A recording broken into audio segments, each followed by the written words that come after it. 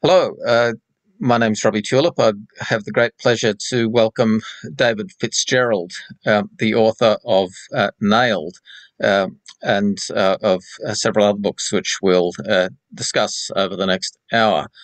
And uh, I just to a few words of introduction. Uh, my work is with the Australian Student Christian Movement. And one of the themes that we have is taking a critical approach to Christian faith. So the idea that if faith is not critical, then it's in some sense inauthentic or hypocritical or dishonest. And it's a really big challenge to work through these issues in terms of theology. And so over the years, I've taken an interest in a number of authors who've taken a very critical approach to Christian origins, and made some discoveries in terms of the history that are really very surprising for Christians.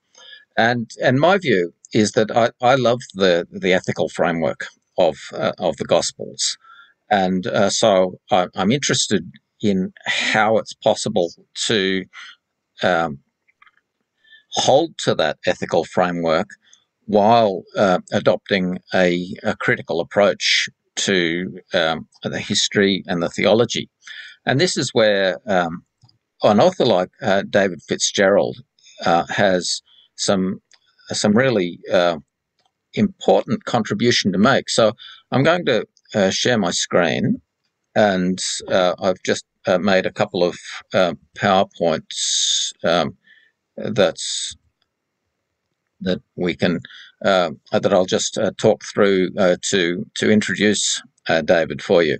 So this is David's Amazon page with. I hope you can see that on the screen, David. Yep. Great.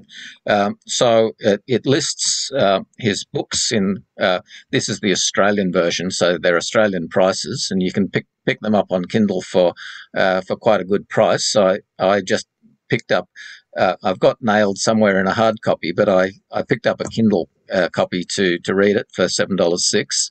The Christian Myths That Show Jesus Never Existed at All. Now, this is, as we'll discuss, viewed by Christians as a completely outrageous claim, and I really look forward to exploring this with David over our talk.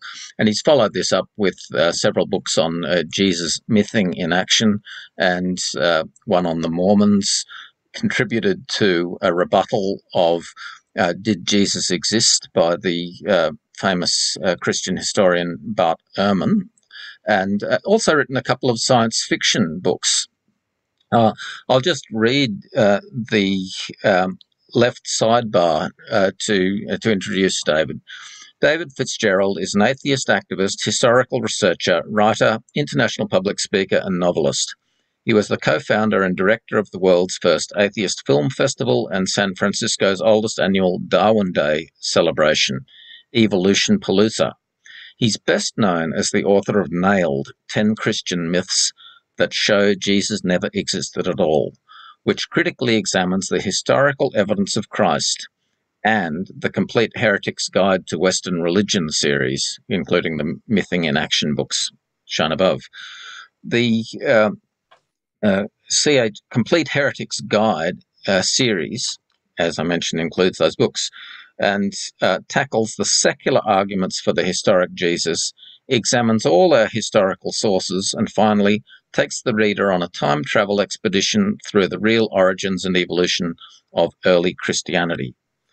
And he's also, with his wife, the co-author of the exciting and acclaimed Time Shard science fiction trilogy. So, to let's see. Now, I'll just read some of the praise that various authors have expressed for Nailed, because I think it helps put it in context. Earl Doherty, author of The Jesus Puzzle, said that Nailed is possibly the best capsule summary of the mythicist case. this is the view that Jesus was a myth and not a real historical person I've ever encountered, with an interesting and accessible approach. Robert Price said Fitzgerald summarizes a great number of key arguments concisely and with new power and original spin. I really learnt something from him. Recalls classical skeptics and Bible critics. A surprising amount of new material.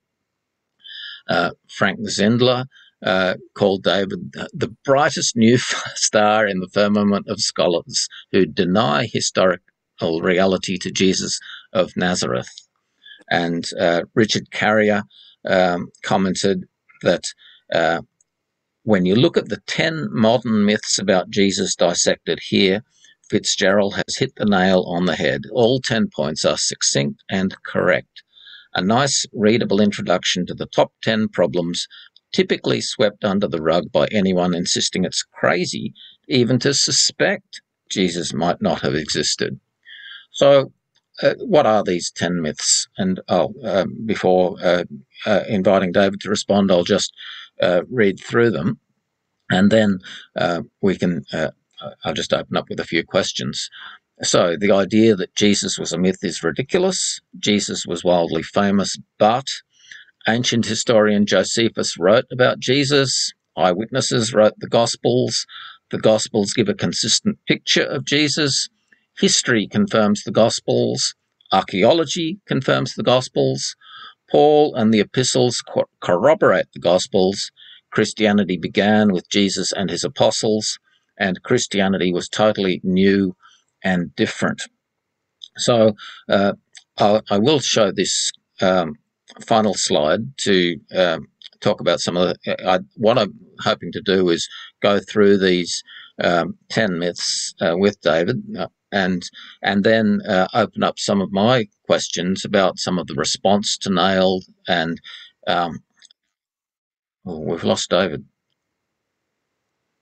I'll just wait for David, hopefully, to come back into the meeting.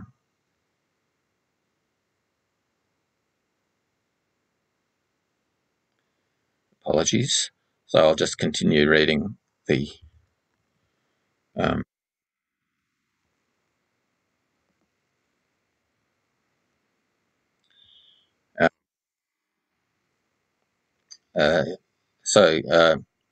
Welcome back, David. So, why theologians find it difficult to talk about this information, and how Christianity evolved from previous religions, and if the earliest Christians actually thought that Jesus was imaginary, then what does that say about theology and our current models of faith?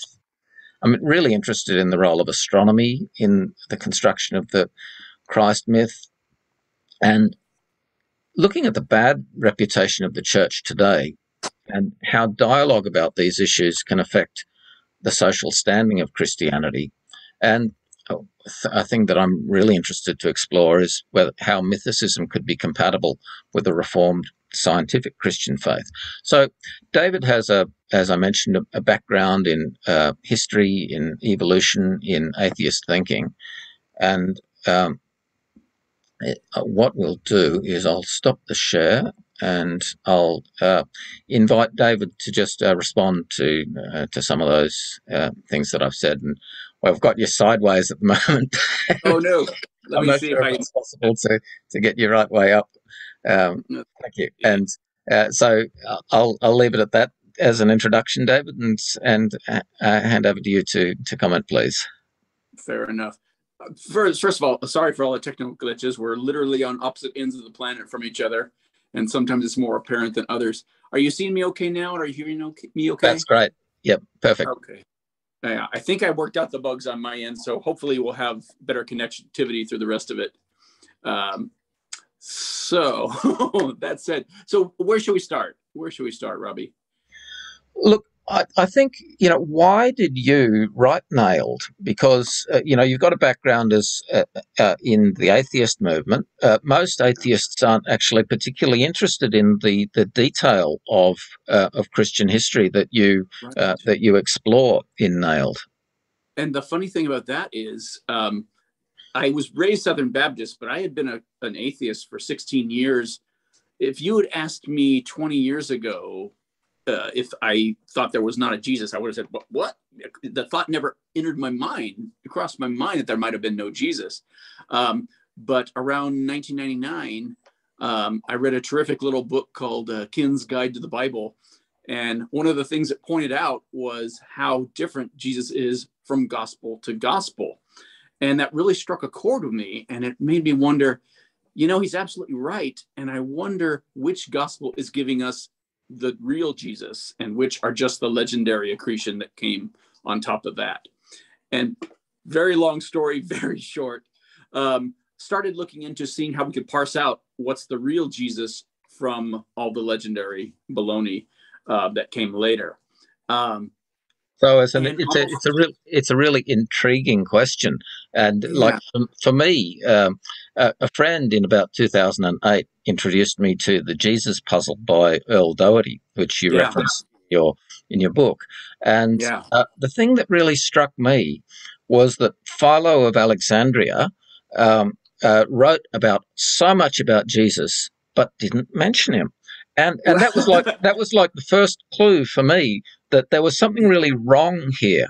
And so in reading Nailed, sorry to just jump in on but we it's like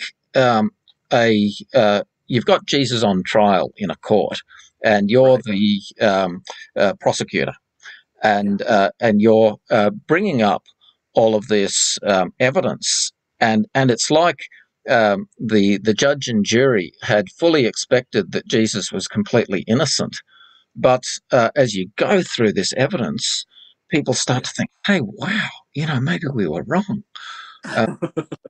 So we'll go through some of that. But sorry, back to you, David. Well, I'm glad you mentioned Earl Doherty, because when I started looking into his historicity, that was the first time I realized somebody else was also questioning the historicity. And then, of course, the floodgates open. I realized people have been questioning it since the 2nd century, and that really blew my mind. But even more so, if you say the 2nd century, but then you look at Paul, you look at Mark, and like if there actually wasn't a Jesus, then they must have known that. And there's some trickiness to unpack there. There's so much to unpack, really. But when we ask what the early Christians thought of Jesus, the further we go back into what we know about early Christianity, the more variegated it is, and the more non-homogeneous it is. We get all these different kinds of Jesuses, whether there were Christians that thought he was an angel, there were Christians that thought he was the firstborn of creation, the first thing created by God, the homostasis of God, if you will. And there's also all these different views on, what he was and what he was, but not so much on what he did and what he taught and what he said. And if you take Christianity before Mark's gospel and Christianity after Mark's gospel, they're very different animals. They talk about Jesus very differently. And that was one of the first red flags for me too, is that today when a pastor wants to tell you about Jesus, he goes straight to the gospels and starts telling you, well, Jesus said this, Jesus said that.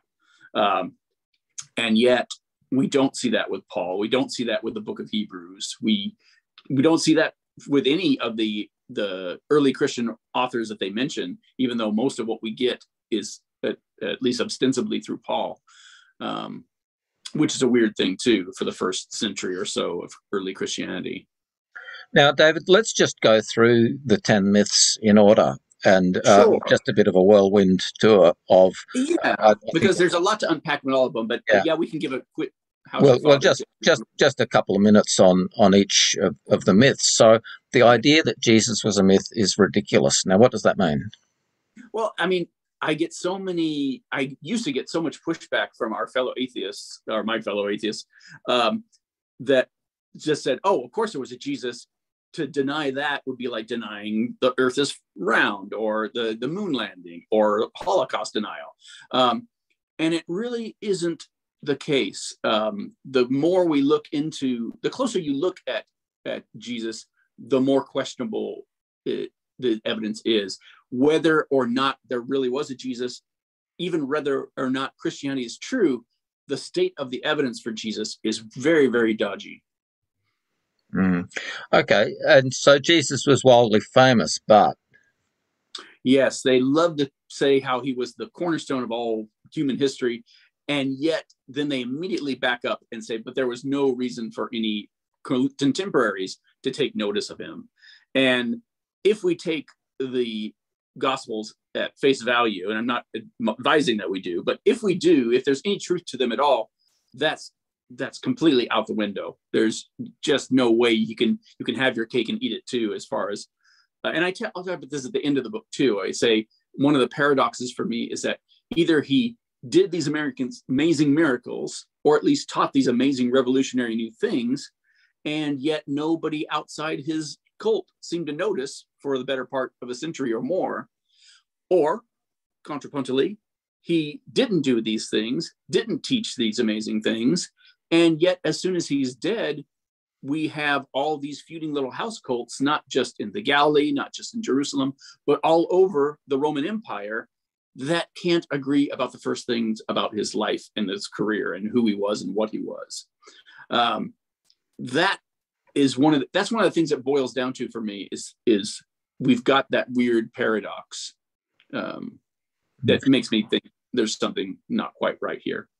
I note you're good friends with Richard Carrier, and his book on the historicity of Jesus, Why We May Have Reason for Doubt, came out a couple of years after Nailed, but Richard had been working on this topic for a couple of years and helped you with his book. And one of the themes that Richard picks up is really the problem that Christian apologists have, that they often say stuff that when you look for the justification of what they say, you find that it's absurdly false. So, like this argument that Jesus is as well attested as Julius Caesar, it's something that sort of rolls off the tongue for preachers, and they'll say there's like 50 different contemporary witnesses for Jesus, which nothing could be further from the truth. Nothing. And I went out of my way to make sure that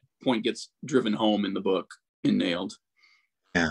And so what about Josephus? Yeah, for those who don't know, excuse me, Flavius Josephus was a Judean historian in the first century, the late first century, I should say.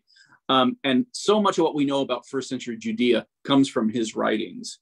But he's probably best known today for these two passages that are claimed where he talks about Jesus. And one of them, and this is a very nutshell, because again, we spent a whole chapter on this. One of them is a forgery. No one denies it's a forgery.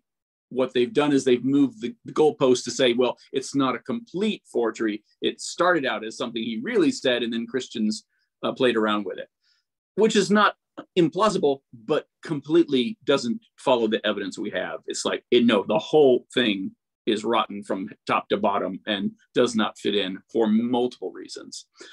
That's the most famous. It's called the Testimonium Flavianum. There's another one, the so-called James reference, where he talks about James, the brother of Jesus. And that's clearly not even talking about James, the James we think of as the brother of Jesus. It's talking about Jesus, son of Damnius. And the brother is not, it's Jacob, for instance, not James, but it's not the James that we're used to thinking of as the early Christian church leader. The story makes no sense whatsoever if it's about anybody involved with the Christian movement in the first century. It makes perfect sense if it's about the very Jesus that they mention in the passage itself. So I'm a little surprised that people are still beating the horse on that second reference. But it illustrates, I suppose, the nature of the rationalizations that are involved with apologetics, and how evangelical fundamentalist religion really needs there to be a historical Jesus, So and true.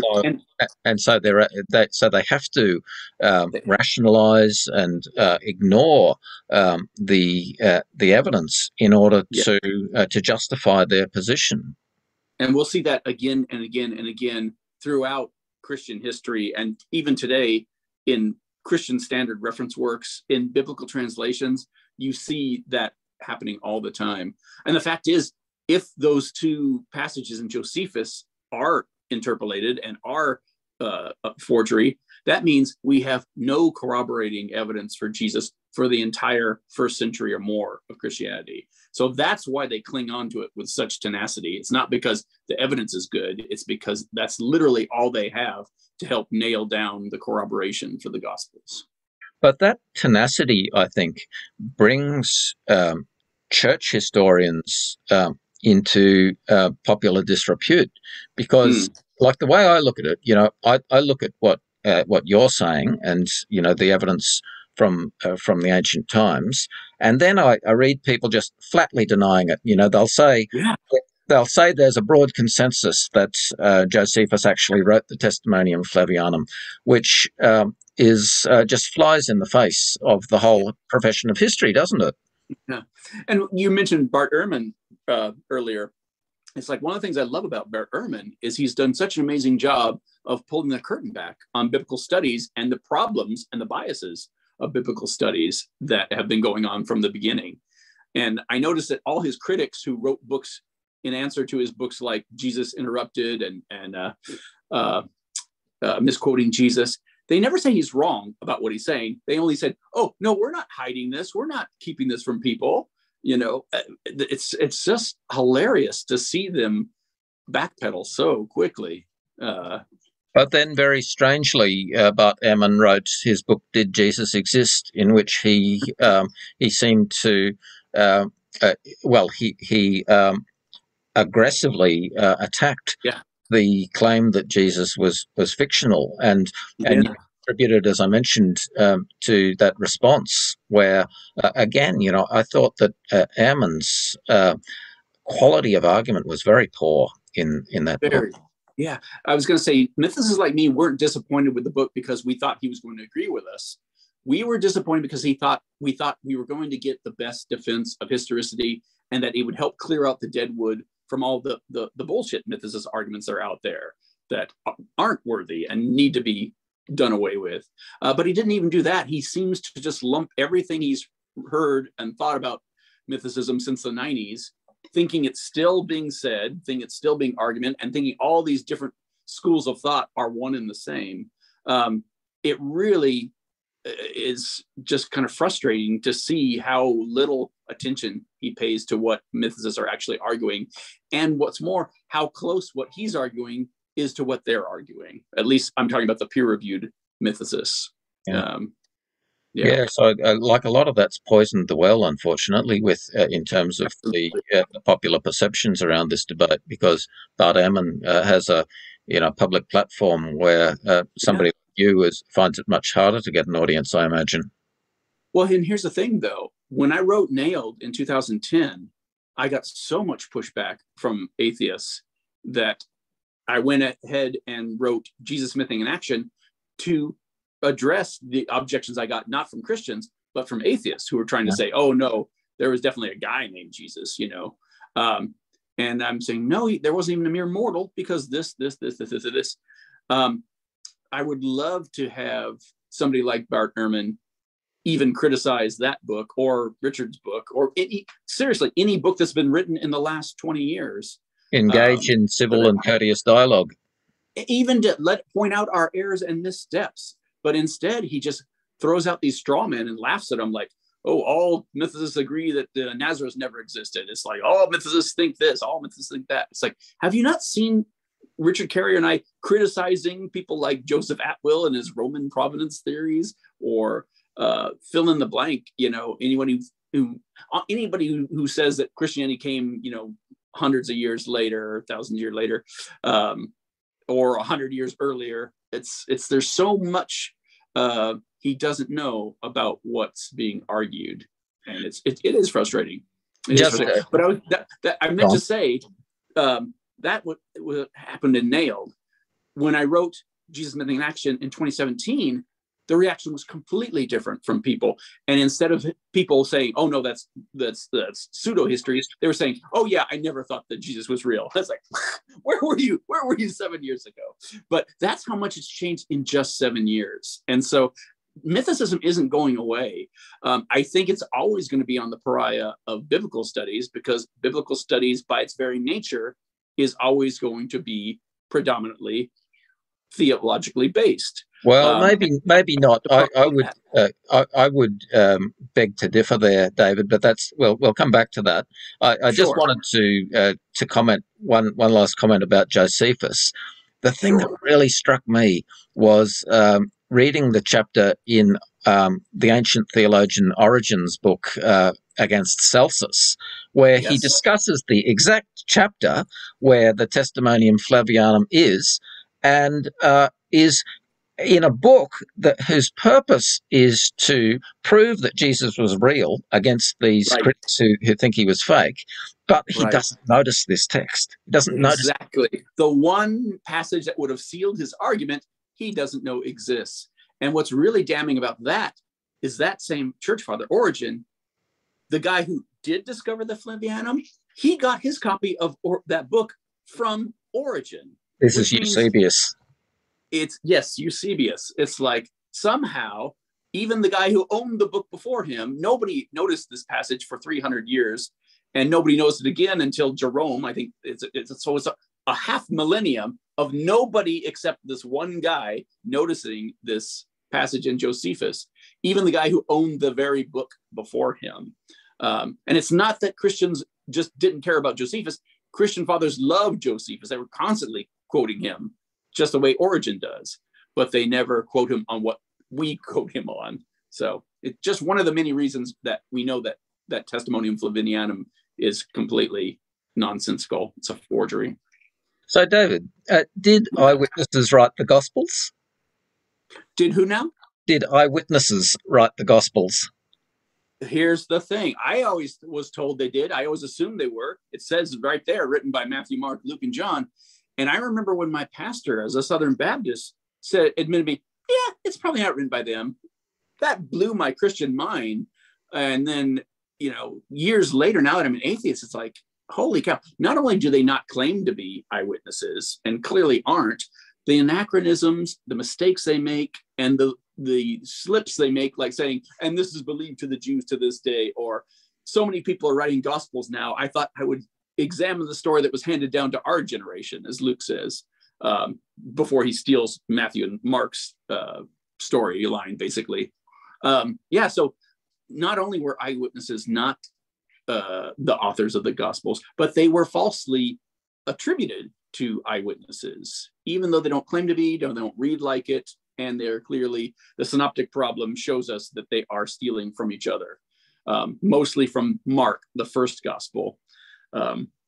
Or as he called it, the good news of Jesus, the Son of God. He never called it the gospel according to Mark. All those names came later in the 2nd century.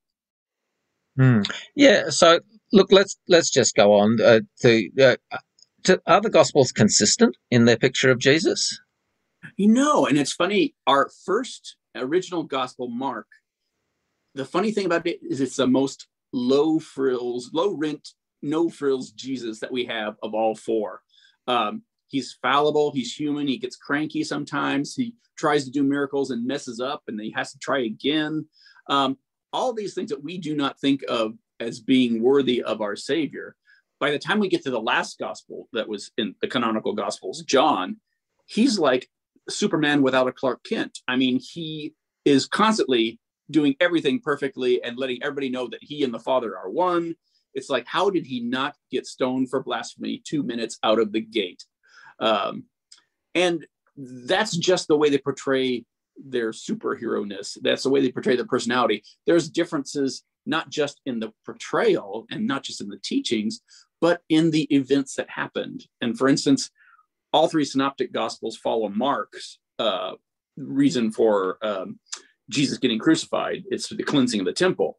But John, he likes that section so much, he makes that the way Jesus kicks off his career, by cleansing the temple. And when he finally gets in trouble with the Pharisees, It's for a completely different reason. It's for raising Lazarus from the dead. Lazarus doesn't even appear in the other gospels. That's how different these things are. And it always kills me when Christians say, oh, but they're so detailed. It's like, yeah, they're so detailed. Why don't you see how well those details match up just in the last week or so of Jesus's life? They're not telling the same story, just the same way that Matthew and Luke aren't telling the same story about the nativity. Yeah. So we've got some pretty big contradictions, and I think that cleansing the temple one is an example of where you've got two books that have just got completely contradictory accounts of history. Then you start to wonder about is this a sort of poetic allegory, or is it an actual record of what happened?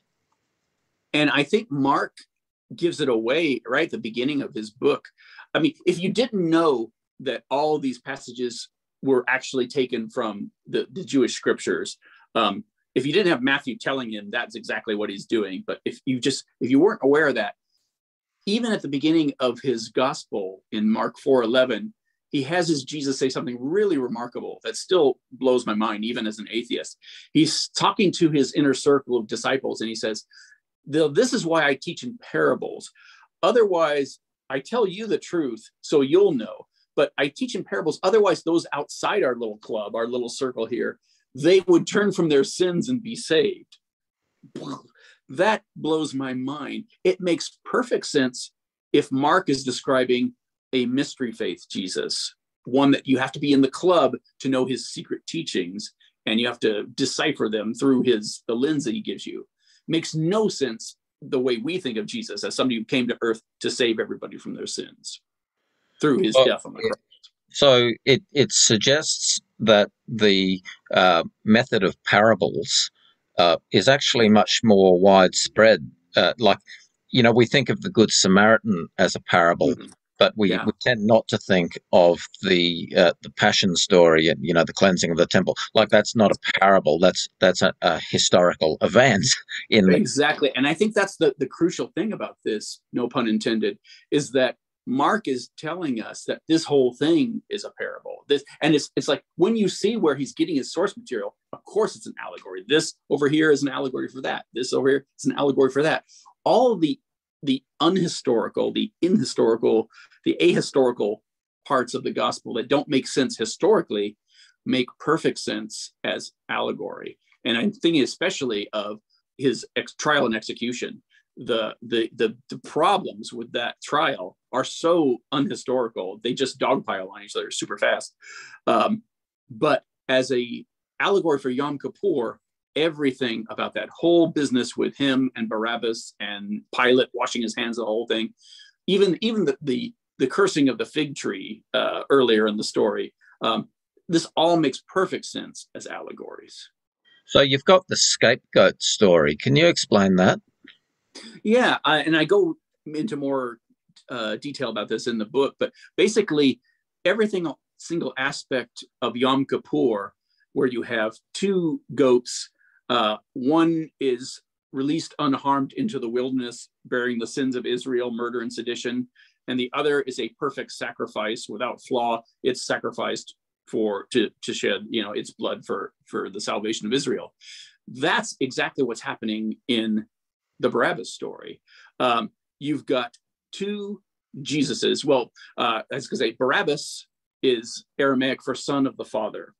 And in some medieval texts in Syria, his name is actually Jesus Barabbas. So we have two Jesuses, two sons of the father. One of them is guilty of murder. One of them is guilty of sedition against Rome.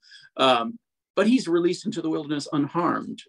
While the perfect, flawless sacrifice, Jesus, his blood is shed as our Passover lamb for the sins of Israel. Every point of that works perfect as Yom Kippur. So it's like Mark took it from the Jewish tradition of Yom Kippur and used that as his model for the story of of the of Barabbas being released, which doesn't match with, like, this idea that in the next question, history confirms the Gospels. Yeah. There's like that. Would Pilate have agreed to all of that? Yeah, that's a prime example of how the Gospels portrayal does not match what we know of history. A funny thing about, not only would Pilate did not get in trouble with Rome because he was afraid to find fault with Jesus. He got in trouble with Rome finally because he massacred too many Jews and Samaritans. One of our writers, I think it was Philo, said that he would constantly do what the Jews pleaded with him not to do and never do what they begged him to do. He was a monster, just an absolute monster. And this dithering little hand-wringing Nancy boy that we see in the Gospels, that was just so worlds away from the real Pilate. Another funny thing about that, the Pharisees are the huge enemies of Jesus and his disciples, because the real life Pharisees were enemies of the first Christians generations later. But in actual life, the Pharisees would have loved somebody like Jesus. He hated those fat cats that were sucking up to the Romans, the toadies, the Sadducee parties, just as much as the Pharisees did. There's an ironic verse that says he didn't teach like the scribes and the Pharisees, except he did. And like many of our favorite teachings from Jesus are actually taken directly from the Pharisees. So they would have loved somebody like Jesus. He was their kind of guy. So it's one of those ironies of history that Christianity has just warped the truth like a balloon animal and just twisted it into some other shape. So what do you mean when you say history confirms the Gospels? Or what do Christians mean when they say that? Well, they'll say things like, oh, look at all these little details that Luke gets right in his story, therefore these stories are true. Or what my favorite is when they quote some Victorian era Christian biblical historian who says things ridiculous like, oh, Luke is the best historian of all time. It says right there in Luke 1, he's a great historian. He tells us himself. The appeals to authority and the appeals to, you could call it the appeal to window dressing, I suppose, because the things that, for instance, Luke puts in his gospel, not only are they wrong often, but you can see him like wanting to put in celebrities of the first century to beef up his story, he takes things from Josephus, puts them in his story to beef it up as history, even though he usually gets it wrong, which is how we know that he's stealing from Josephus and not the other way around. And Mark makes so many mistakes about basic Judaism that Matthew goes into overtime to correct his mistakes, while Luke is more apt to just repeat them. And it's not just everyday life in Palestine, but it's even like quotes of scriptures Jesus gets wrong in Mark's gospel, and Matthew has to correct it. And there's many things like that. And not just history, but geography, and the archaeology.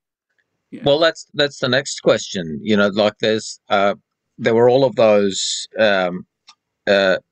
stories that the Empress Helena, the mother of Emperor Constantine, discovered when she visited the Holy Land in the 4th century. There were the pieces of the true cross, and there was the tomb of Christ, and there was the birthplace of Jesus in Bethlehem, and that's been taken by the church as classic evidence, and pilgrims go to those places all the time, and really venerate all of those relics.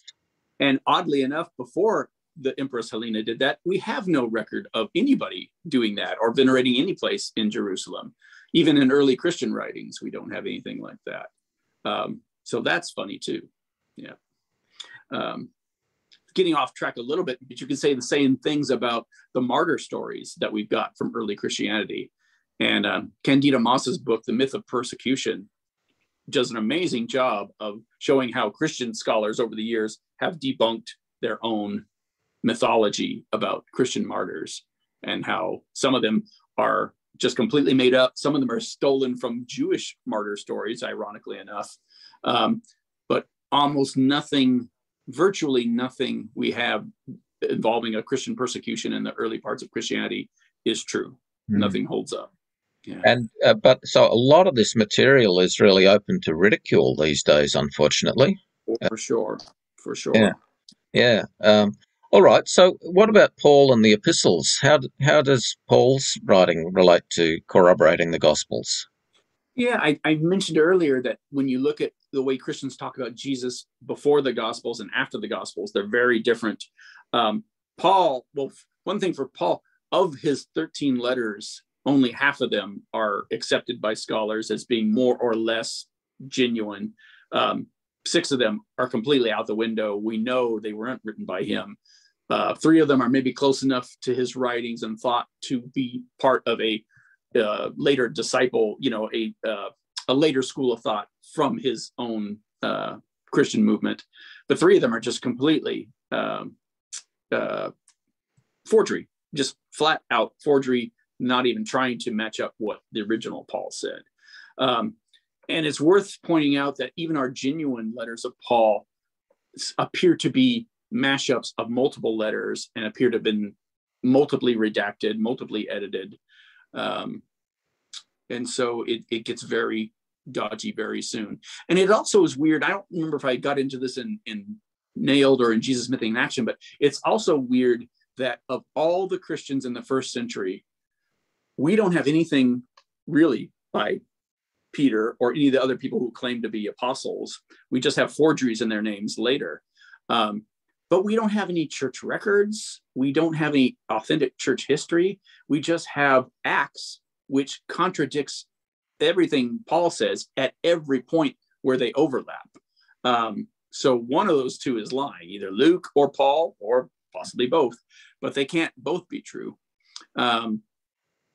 And so it's a very, and again, this is all true whether or not there was a real Jesus or not, and whether or not Christianity is true or not.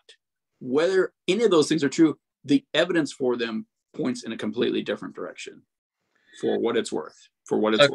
So Christians tend to read back the Gospels into the epistles, and yet there's this problem of, that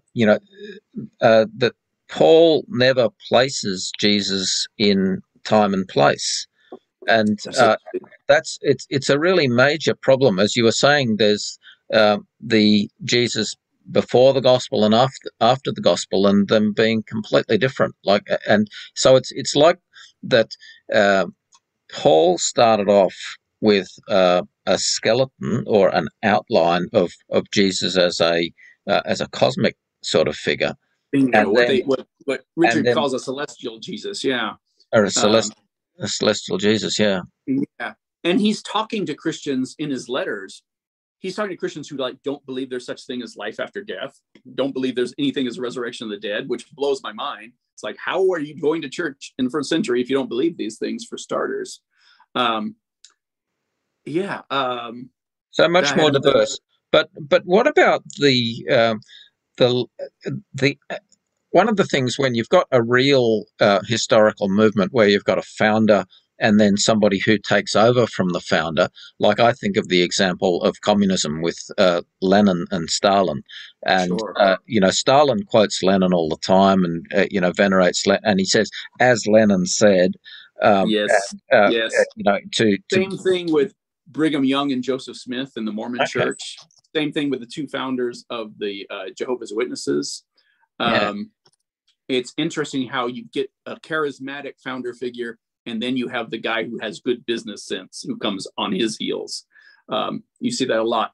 Yeah, but while we're on that subject, I want to say something really interesting, because over this last year, one of the things I've been saying all along was that as a side effect of looking into the historicity of Jesus, how many Buddhists would come up to me and say, yeah, we're having the same debates in our circles whether the Buddha existed or not. And ex-Muslims would come up to me and say, yeah, we're having the same debates in our circles whether Muhammad existed or not. And that blew my mind. I mean, we're talking the 6th and 7th century here. It's like, well, of course, Muhammad existed, until they started telling me the problems they had with the early evidence for Muhammad, and things that I took for granted just as much as I did for Jesus the Islamic world has about having contemporary witnesses to Muhammad and having family trees descended from him, all these things, to the point where when I last did a talk for Global Center for Religious Research and for Recovery from Religion Foundation, I just kind of skimmed over the top 10, and I just want to check see what the rest of their status was. If I was seeing just these three, or if there's more to be found among the other religions.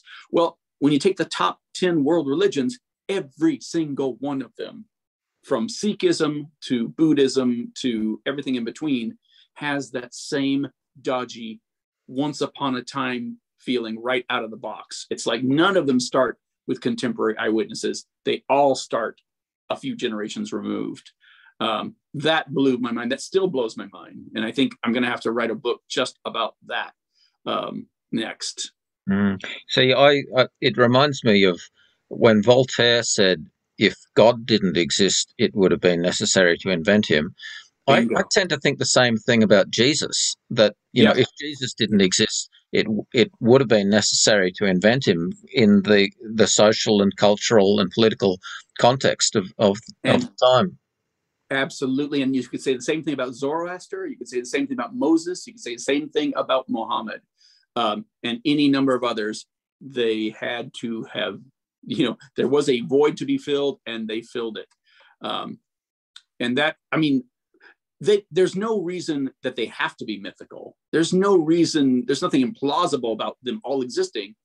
But when you see the pattern, and every single one of them just happens to not have very good evidence from their founder figure's biography, and all the biography starts growing in the centuries after his death. It's like a psychological syndrome. It goes from saying, oh, it's weird that there could have been no Jesus, that makes no sense, to, of course there was no Jesus, that's the norm for religious founder figures. That's the biggest takeaway for me. So Paul had plenty of opportunities to quote from Jesus to settle problems, didn't he? But he never did. Yeah, never did. And even in Acts, you got Peter having these visions to establish things that, well, didn't Jesus already establish this, 2 generations removed? So, yeah. Okay. So like we're talking a bit, I think that leads into myth number 9. Christianity began with Jesus and his apostles. Yeah. Sure does not look that way. It sure does not. In fact, I think it was Robert Price who pointed out that when you look at the 4 Gospels, none of them agree on who the apostles are. And that's funny, when you see lists of the apostles, you'll have somebody like Thaddeus, who's also called Labinius, who's also called blah, blah, blah. They hold multiple names because the Gospels don't agree on who they were. They agree on the number 12. The number 12 is very important for them. Even after Judas is dead, they're still calling the group the 12. Well, like Paul says that Jesus appeared to Peter and the 12. That's you have an interesting observation about that. Yeah, and again, these are not my ideas; they're not original to me. But it's very funny that when Paul talks about what he knows about Jesus, it's always through my readings in the Scripture and through my personal revelation to him. He never tells anything remotely like the Damascus story, the road to Damascus story. And everything he says, oh, we know that Jesus died on the cross for our sins. We know that he rose again on the 3rd day, because it's according to Scripture.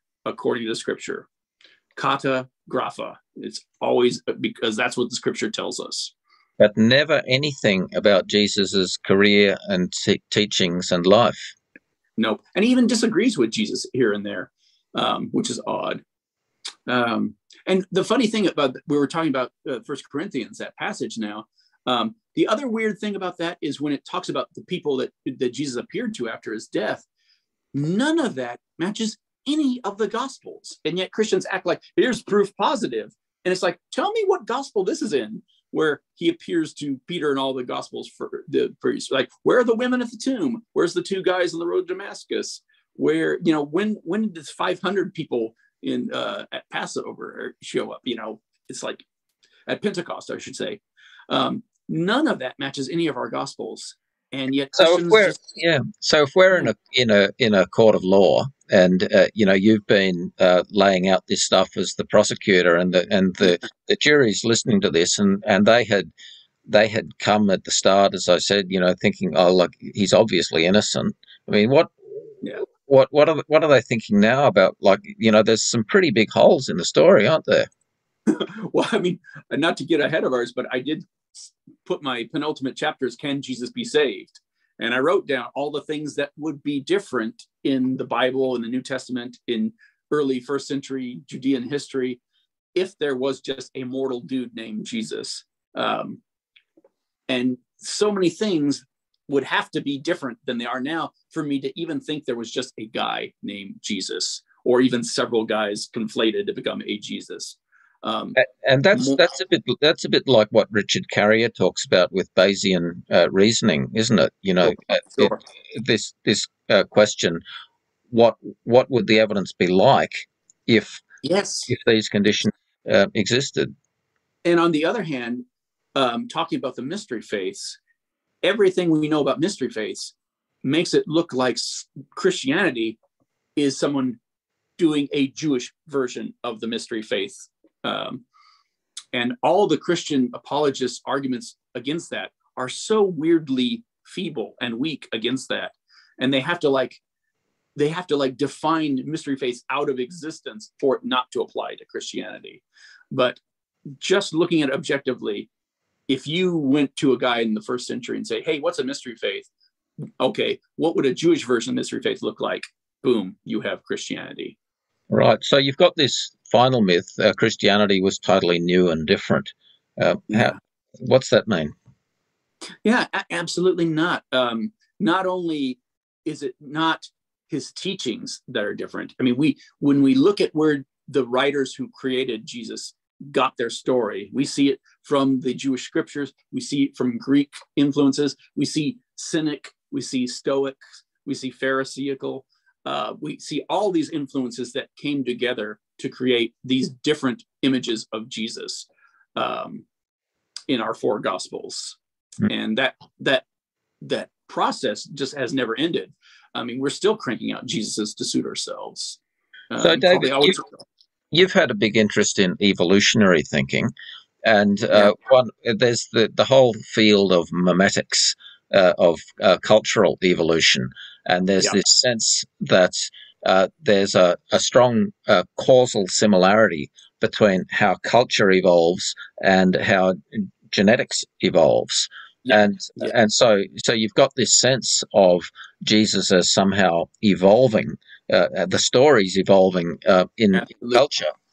Absolutely. And even if there really was a real Jesus, as Robert Price pointed out, there isn't one anymore, because everything we think we know about that Jesus comes from writings that have nothing to do with anyone who actually lived. And again, that's whether there was a real Jesus at the bottom of that, the kernel of truth at there, or not.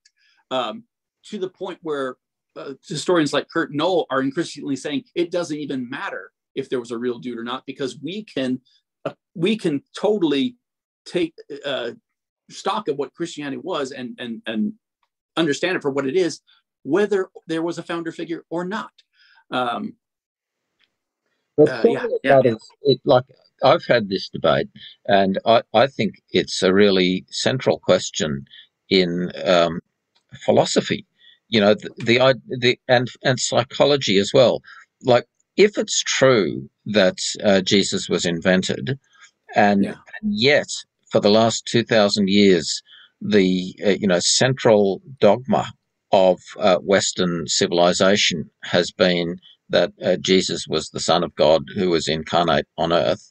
Then yeah, our culture is grounded in a big lie. Like, it's a fantasy, it's a delusion. And one of the things I like in Buddhism is this idea that delusion is a cause of suffering. mm, And so, like, if we've got this big delusion that's dominated our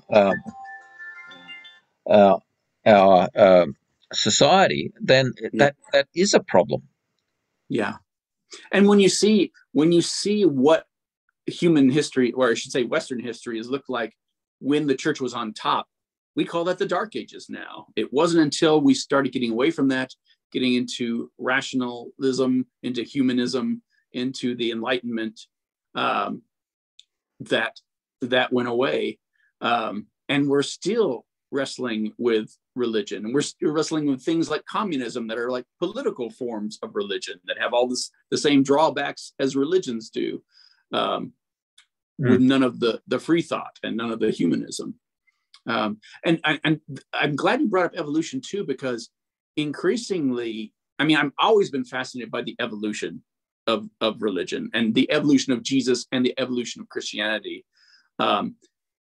And even before that, when you get into older religions and even prehistoric religions and even pre-human factors that as just by being social animals, things that later evolutionary survival mechanisms that would later be co-opted by religion.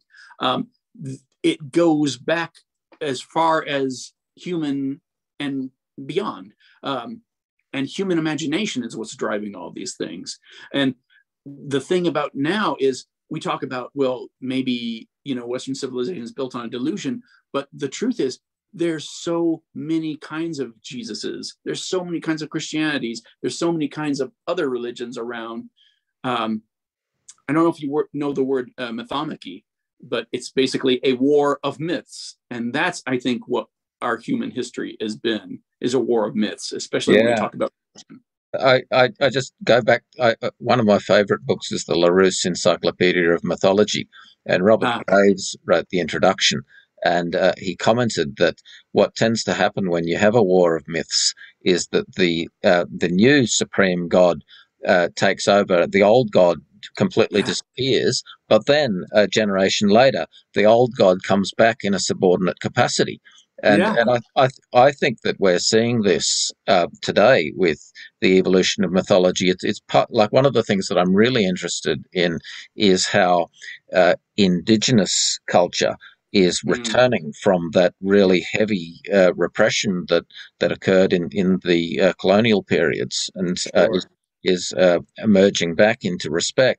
And so, Jesus, as I suppose the god of the colonial conquest, is stepping down a bit in terms of place in the pantheon. Yeah, it's interesting how the goddess Mary, she keeps coming and going too in history. It'll be interesting to see how that plays out. Look, David, we'll just take another 5 minutes because I want to keep this reasonably concise, and it's been a fantastic chat. But I'm just going to put up on the screen the questions that I was thinking about as I was rereading Nailed, and just see if there's themes in here that perhaps we could pick up to conclude. So I hope you can read this and and just perhaps offer some final comments that reflect on some of these points. Could mythicism be compatible with a reformed scientific Christian faith? That's the question, isn't it? It's interesting to me whenever I always try to be careful when I say anything broad strokes about Christianity, because I came from a very specific Christian denomination, Southern Baptist, super Protestant, super skeptical about all the things. And yet I don't even believe what the Southern Baptists believe. So I'm like super, super skeptical, and have very strong ideas of what real Christianity is. But the fact is there's never, ever just been one kind of Christianity. So if I say that mythicism is not compatible with Christians, there's always been some kind of Christians who say, you know what, it's okay if this is make-believe. It's still a framework that we can hang our hat on at the end of the day. So for example, for me, I come out of a very liberal and critical tradition where I love the idea that, say, for example, the Sermon on the Mount is a vision of how human ethics could be in some far distant future. And so, these ideas like we're in a state of a fall from grace, that resonates with me and ideas like grace, and salvation, like I don't like the idea of a heavenly afterlife. It doesn't make any scientific sense. But the Sure. idea of salvation as the transformation of the world, uh, the you know, Gnostic sense, if you will. Yeah. yeah. Um, yeah, it's interesting. I used to talk about how evolution was like the Achilles heel of Christianity, but more and more Christians are finding ways to that make that compatible and talk about things like theistic evolution, which makes no sense. It's an oxymoron. And yet the fact is Christians are making room even for just cognitive dissonance, where it's like, I'm a Christian, but I also believe we came from monkeys and we evolved over millions and millions of years and dinosaurs and all that. I don't know if mythicism is this going to be the same or not, because I always thought mythicism would be kryptonite for Christianity, because you can make room for evolution, but can you really make room for the fact that there was no Jesus whatsoever? And maybe they can, far be it for But me to tell but Christians what they but believe. if Paul and Mark wrote their books Yeah. in the full knowledge that Jesus was Ah. imaginary, then you often have like there's a book I really like called Jesus Before Christianity by Nolan, Mm, mm, and mm. it's saying that the church over the centuries has been really corrupt, but it's a bit like the Protestant Reformation. The church had been really Mm. corrupt, so we had to go back to the Gospels in order Right. to find the authentic truth that provides the ethical foundation and meaning.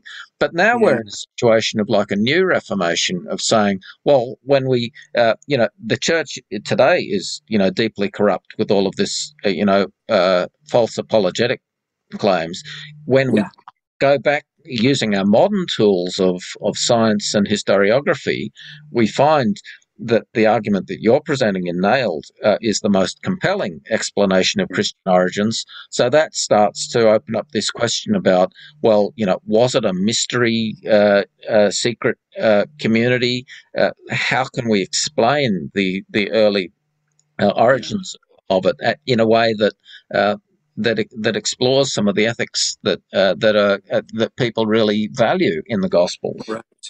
And another thing, just to dovetail with that, is another question is, if Christianity was all made up from the get-go, whether you want to call it a lie or a myth or a fable or whatever their motives were, how much of it is what we can take and have some value of today? And it's very interesting. I read a lot of books now by liberal Christian pastors and people like John Bishop Spong and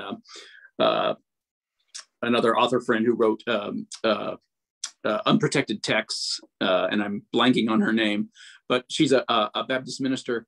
And the takeaway when I read the way they engage with their Christianity, they don't put it all on God's back. They fully recognize that we as Christians have to make our Christianity. Does that make sense?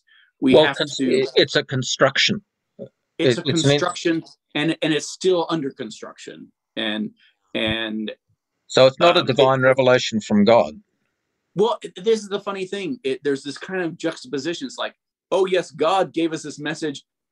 Our human fallibleness screwed it up, but we can find the good parts of it. And it seems to me that's giving away the game. That yeah, we are. There's no 10 commandments coming down from heaven. We are doing the hard work of sorting out these ethics, and more importantly, getting rid of jettisoning the ones that don't work. And don't serve us anymore. So it's a very interesting set of affairs. I think David will wind up there, and I really appreciate the chance to chat with you. I think it's been a really good conversation, covered some really important material, and I'll put the video up on YouTube, and just hope that we can just perhaps we might want to catch up again and Sure. and look at some of the other issues that come out of it. So thanks so much for your time today, and I'll just ask if you have any final comments before I stop the recording.